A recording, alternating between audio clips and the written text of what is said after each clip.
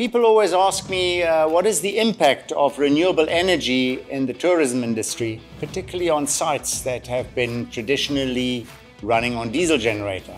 One of the great aspects is that there have been plenty of technological advances in terms of power electronics and in terms of batteries. Furthermore, there have been cost reductions.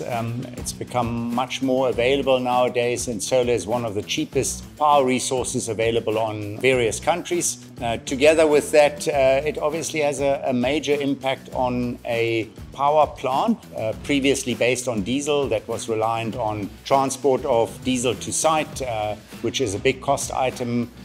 You had oil spills, you had noise pollution, and you had a high factor of carbon emissions. So that you could actually address now with the solar that goes into that system and contributes up to 90% of the energy of such a site. So you must imagine you reduce your diesel generator from 100% down to 10% or in that order. And it's just great because it's a quiet technology, it's a renewable technology. Often the resorts actually take their clientele through the solar system to just show them that it is now renewable and it's sustainable, And on top of that, the technology has just become more reliable, more robust, and so you can rely on the technology to run for many, many years with some level of O&M here and there, operation and maintenance. So, it became really obvious that solar was the right choice for the tourism industry to become sustainable and to